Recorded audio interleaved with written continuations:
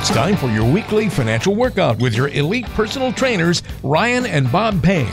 We'll guide you to build a stronger and more robust financial plan. It's time to pump you up. This is the No Pain, No Gain Financial Podcast. Welcome to No Pain, No Gain Financial Podcast. I'm your host, Ryan Payne, president of Payne Capital Management, along with our chief investment officer, the man with the plan, and who happens to be my father, Bob Payne. If you ever have a question you want to ask myself or Bob, you can email us, questions@bebullish.com. That's questions@bebullish.com. We answer all your questions directly, and if it's a really good question, we answer it right here on the show. And like every week, we got some pretty good questions. And we have our man in the studio, Dan Irving, to help us with questions today. We got some great questions today on the mailbag. The first question is from Grace in Edison, New Jersey. Grace says, Bob, I'd like to start putting money into a college fund for my grandkids. Should I set up a 529 plan for them or just invest on my own and give them the money when they go to school? Hey, Grace, that's a great question. And boy, I'll tell you, I wish 529 plans were around when my son and partner, Ryan, was growing up, because they are the greatest deal for anyone who's saving for education. You know, first of all, Rye, we put money away for you, and I had to pay tax on it because we didn't have a 529 plan. And, every dime in a 529 grows tax-free. That is the greatest thing I've ever seen, maybe since sliced bread. How's that? Wow. Bob, the greatest thing since sliced bread, that's a pretty bold statement. But no, I agree with you. It works on a lot of fronts, right? If you want to educate for your kids or your grandkids, it grows tax-free, you take it out tax-free. Also, it's a great estate planning tool. If you're trying to get money out of your estate, you can gift 5 years up front. So if it's $15,000 you can gift per person, and you're a couple, that's $30,000. Times that by 5, Bob, you can get that out of your estate in one shot with no gift tax. And that's a lot of funding that you can have for the astronomical cost of college right now for your loved ones. It's a great deal. Ryan, since I started in this industry 45 years ago, I've been looking at the cost of education, been running, college projections for every client I've ever worked with. Everybody wants their child to go to college or grandchild to go to college. And, college tuition has grown at twice inflation, over that 45-year period. And I've always said, it can't keep going that way. And you know what? I was dead wrong. So, it's not going to get cheaper. It's not it's not an expense you can ignore. And the 529 plan is the best thing to force you to save and to give you the best chance you have of covering these ridiculously high tuitions. Hope that helps, Grace. Our next question is from Rosemarie in Stamford, Connecticut. She says, Ryan, how much is too much to spend on our forever home? We're going to move in a couple of years when we retire, and my husband wants to buy a house that's cheaper than our current home so that we can avoid having a mortgage in retirement.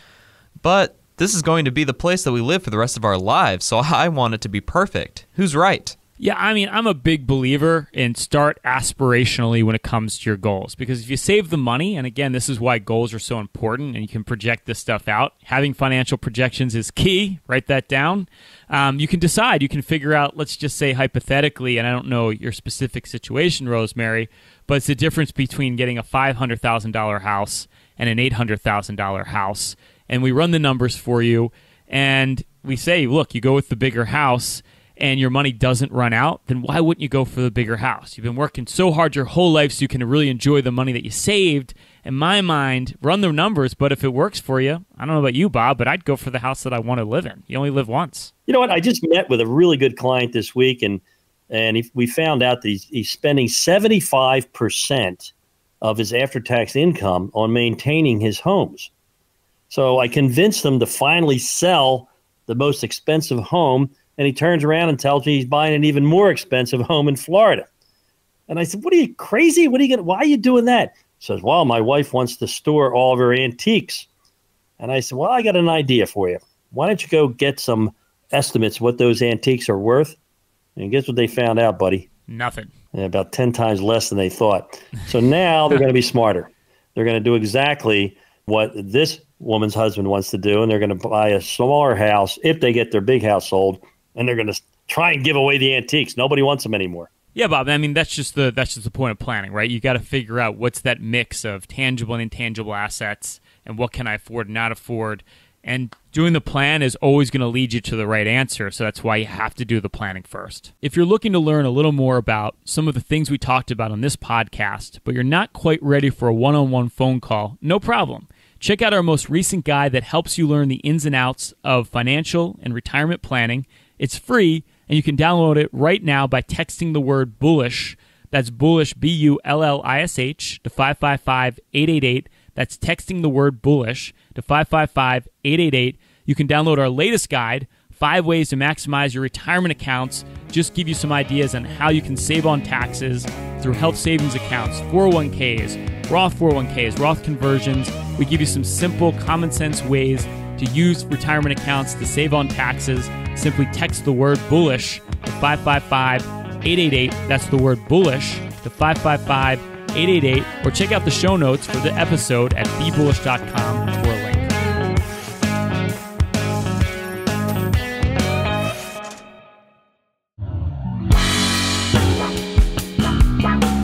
It's time for Financial Propaganda of the Week. This is where Bob and I scour the daily financial news and call it the biggest offenders of offering obscene and profane financial guidance. And we find the good advice out there as well to help you make the best decisions when it comes to your planning and investing. So, Bob, you and I had lots of articles going back and forth this week. What were some of the ones that really struck your fancy that we need to talk about today on financial propaganda? So I picked up an article talking about someone who's very nervous, doesn't want to invest in the stock market, and was wondering, would an indexed annuity be a good substitute? Well, we know indexed annuities are sold, Bob. They're not bought. And they are very complicated when they're explained, but the gist of it is you don't lose anything when the market goes down. You get the market upside. It's like a no-brainer from the way it's pitched, but from all the analysis that you and I have done, an indexed annuity is not always the best decision. Well, I can guarantee you that's not how the insurance agent pitches it, right? Because basically when you have an indexed annuity, it's a fixed insurance product. Now, there are regulations in the insurance industry, and by law, they have to be conservative with your money. So really, since it's a fixed annuity, in essence, they have to buy bonds, to cover the guarantees in the contract, and they take a very, very small bit of your money and they buy derivatives. Now, I talk about Warren Buffett all the time. You know what he calls derivatives, Ryan? I'm going to say it's not a nice term because derivatives by nature are very exotic and complicated investment products. Right. He calls them weapons of mass financial destruction. So it's, they're very risky. And so the fact of the matter is, when you buy a fixed indexed annuity, what you're really doing is you're getting a very small portion of money that has anything to do with stocks. And therefore, It's a very poor substitute for a well thought out, well balanced portfolio. Yeah, the long story short there, too, as it says, you get the upside of the market. Well, they cap it and make sure that you only get such a little part of that upside that you are probably better off getting a CD at like 2% return over time. So it's a very tricky product. Buyer beware. Be careful. You always point out to me when anybody brings up an indexed annuity is that half the return in the stock market over our lifetime came from dividends. Guess who gets the dividends in your annuity? You or the insurance company? The insurance company. Bingo. That's a problem. Enough said. So Enough not said. a good deal for you. Enough said. One of the articles that you actually sent over to me this week, Bob, I thought was great, and it also plays into a lot of things we talk about on the show, is this article on should you dump your mutual funds for ETFs or exchange-traded funds, and some of the reasons why it suggests that you might want to do that is ETFs cost a lot less than owning a mutual fund, and as we've said for a long time, mutual funds are old school. Don't own them in your portfolio anymore. Rod, the average mutual fund charges over 1%. Now, this is not in addition to what your financial advisor's charging for advice. This is just the mutual fund, where the average ETF is only charging 0.4%. So the fee's like 75% less, and based on our analysis and every study that's out there, is ETFs over time. The returns based on their respective or pitted against those mutual funds have done a lot better. So it's cost less and the performance has been better over time. What am I missing here? Well, you're missing that you might have a brother-in-law that runs a mutual fund that you want to keep in business. But other than that, you really want to go with a low-cost provider. Mutual funds have been around a lot longer than ETFs, but last I checked, the index funds, the passive investments that sometimes are wrapped in an ETF there's more money there than there are in mutual funds, just barely. But, I think it's going to all move that way eventually. Yeah, that's where the sea change is going. And now it's going to be worse here at the end of the year because if you own mutual funds and any of your taxable accounts, like a brokerage account, they have to pay their taxes out regardless. So you might see some unnecessary taxes this year just because in that mutual fund structure, they have to pay those gains to you. And who wants to pay unnecessary taxes, Bob? I sure don't. Okay, that sounds like 3 strikes so far, right? Number 1, it costs more. Number 2, it's going to cause you to pay taxes even though you haven't done anything.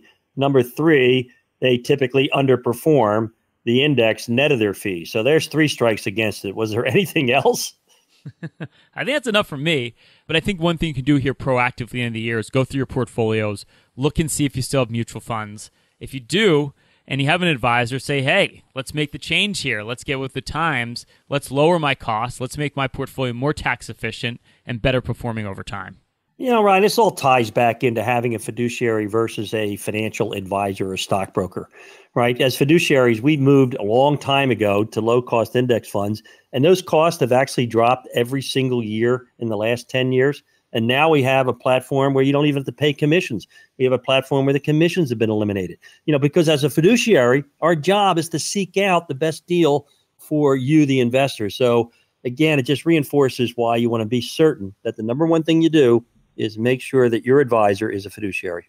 Another interesting article, Bob, that you sent me this week was Social Security Administration actually unveiled the cost of living adjustments for 2020. They're actually going to bump up your benefit by 1.6% next year, which, where I come from, that's better than a sharp stick in the eye.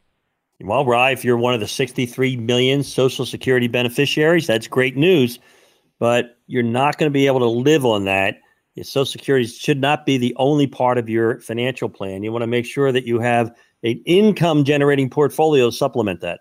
Yes, and that's another thing to think about, too, is when we talked about annuities earlier in the show, we talked about annuities a lot of those annuities where you get that fixed income stream, they don't account for inflation because your cost of living is going to go up over time. But if you're getting a fixed payment month after month, well, that's not going to keep up with inflation. So it's so important when you're building your portfolio, you're factoring in that you need investments in your portfolio where the income is actually increasing over time because your needs are going to increase over time.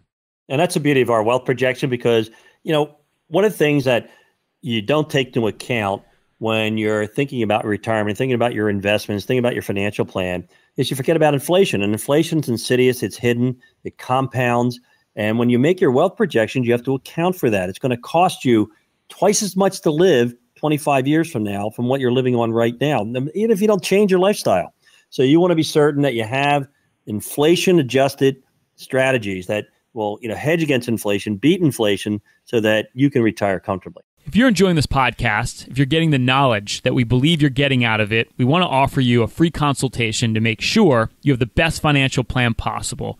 We call it our Total Financial Master Plan. If you qualify, here's what you can expect. We're going to look at everything from taxes. Have you optimized your financial plan for taxes? We're going to show you how to save on taxes so there's more money in your pocket, not the government's. We're going to look at income. Income is so much more reliable than the ups and downs of the market. We're going to show you how to optimize or increase the income on your portfolio. And we're going to look at diversification. What hidden risks do you have in your portfolio you don't know about? We're going to show you how to bulletproof and safeguard your portfolio, protect it for retirement.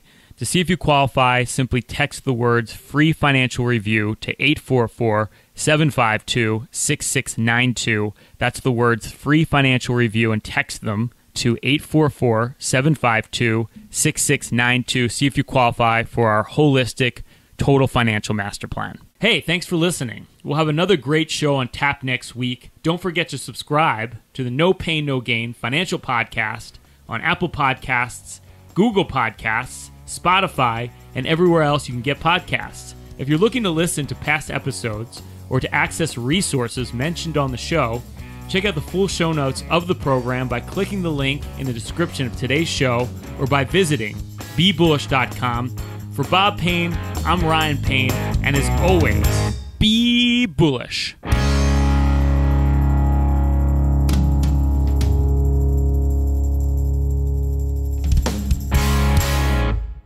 Information provided on today's show is provided for information purposes only and does not constitute investment, tax, or legal advice. Information has been obtained from sources that are deemed to be reliable, but their accuracy and completeness cannot be guaranteed. Always consult with an investment, legal, or tax professional before taking any action.